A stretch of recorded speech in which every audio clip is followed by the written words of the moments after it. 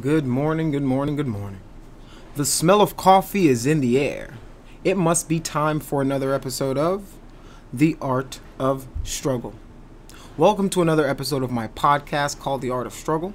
You can hear me rant about art, video games, movies, pop culture, CGI, the industry, and much, much more. My name is Fatayo Pawoye, and I'll be your guide as we explore the world of CG, pop culture, and the people who make it all possible.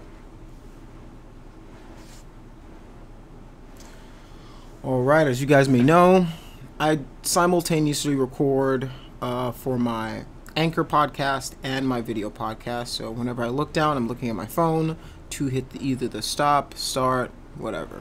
So that's it's my little disclaimer. Alright. So just give me a second to post this. Thank you for being patient.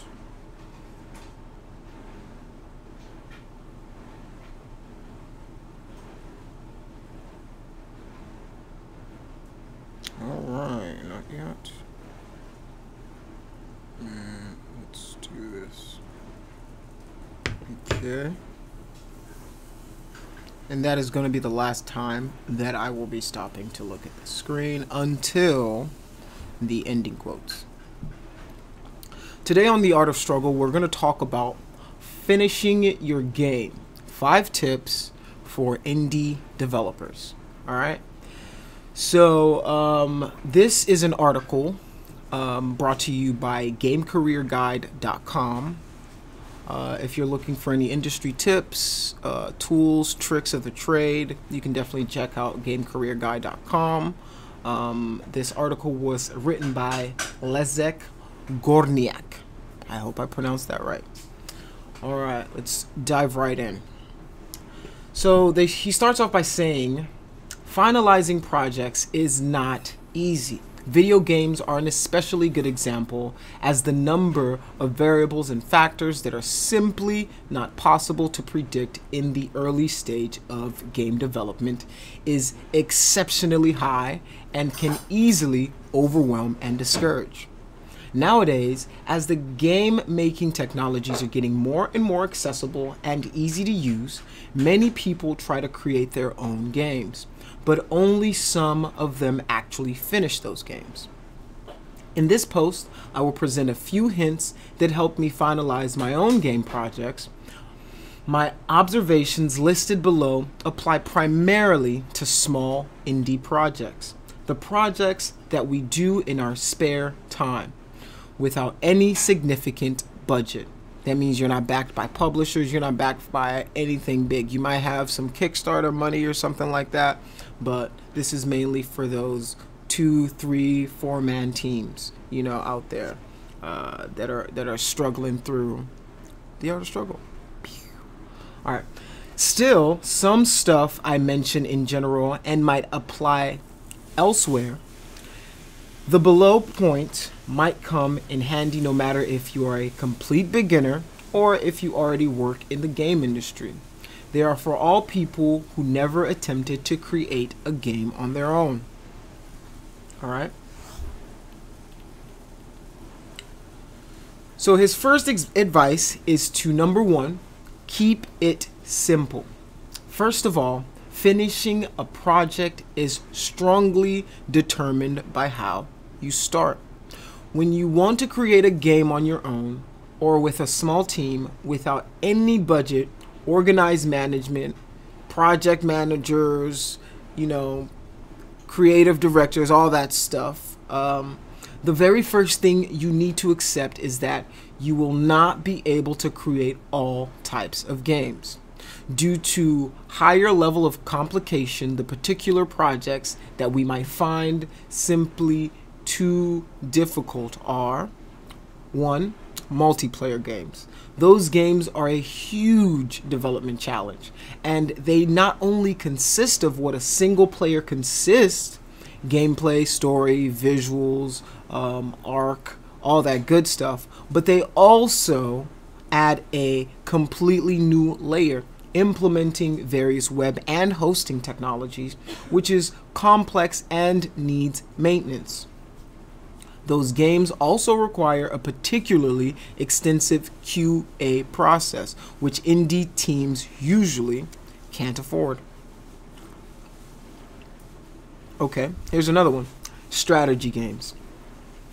They are a particular challenge because of one aspect: AI algorithms.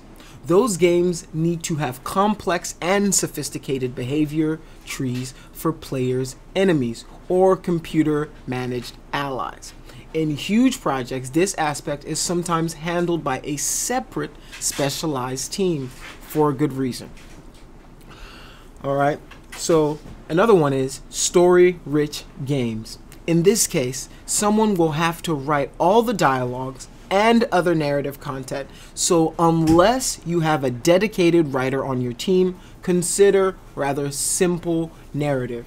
This one is from my very own experience in my last project, Asterized or Astohazard Solutions Limited. The decision to add extended dialogue content led to a huge delay in planned release. So keep that in mind when you're on your own personal projects. All right. 3D games. This one is controversial, as it always depends on yours and your artist's skill and preferences. If you have 3D skills, then it's obvious you'll choose to develop a 3D game. But if you cannot, and you can make a choice, be aware with this, one additional dimension comes much additional work in terms of lighting, optimization, and potential bugs. And then there is another one, the last one, which is long gameplay. Your project does not have to have a long gameplay. 3 to 5 hours might be absolutely enough. And I'm just going to bounce back to the 3D games aspect. For the first game that I tried to make, or I'm trying to, complete out and push out the door, it isn't a 3D game. Even though I went to school and I learned 3D modeling, I know how to model stuff in 3D, light stuff in 3D, do stuff in Designer, Painter, and I can definitely utilize all those skills. But for the first project I did, for the first project that I'm trying to ship to market, I'm not using all those 3D. I'm actually doing it 2D because it allowed me to iterate much more quickly. Photoshop allowed me to create my textures, and I did keep my story super simple. It was like a simple narrative that you can go through. I'll definitely discuss that much later on in the future on my future podcast. But for the first game I'm making, I'm not using any of the 3D skills. I'm not using any of that stuff, but I am making an effort to make the art look good with the 2D skills that I have. All right.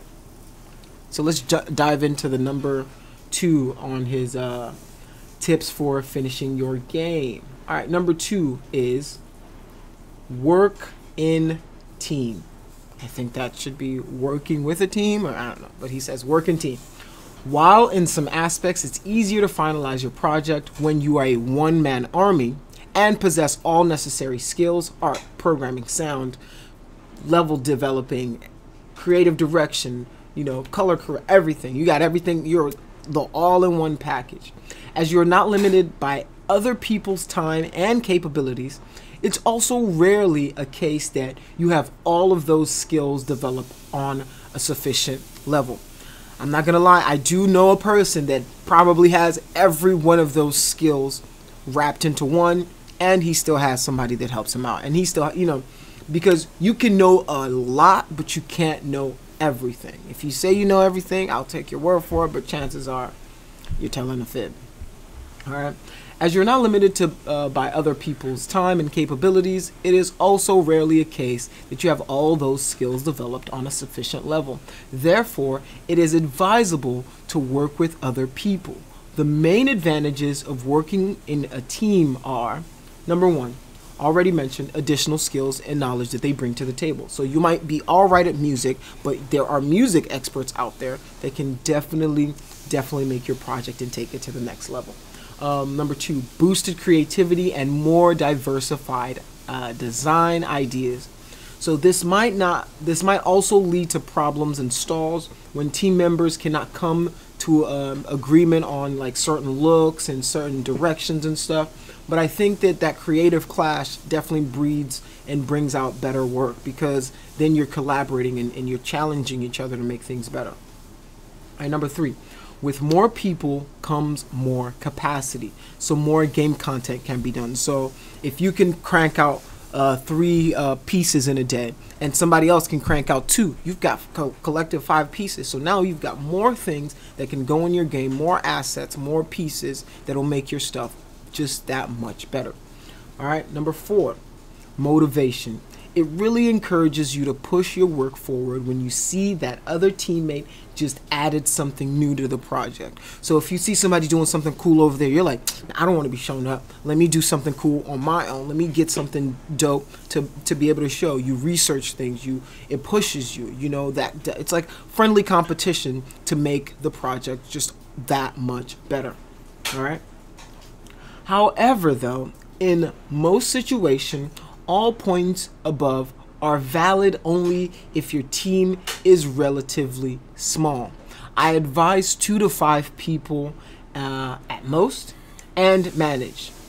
So this will probably lead into the next step, but the next step will come tomorrow, as I have other obligations to do, but I want to leave it here for today, and then we'll talk about the rest of the finishing 5 tips for finishing your game tomorrow. All right, let's do it.